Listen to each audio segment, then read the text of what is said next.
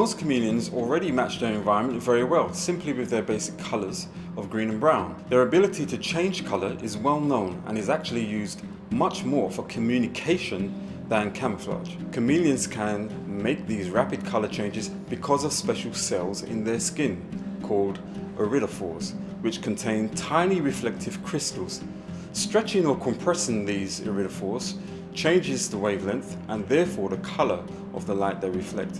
This, combined with some pigments in their skin, produces these brilliant blues, reds and oranges we see in many chameleons. For example, when two rival males meet, they will establish dominance with a bright display of colour. Males also use colour to attract a mate, and if a female is not interested, she'll tell him by becoming dark.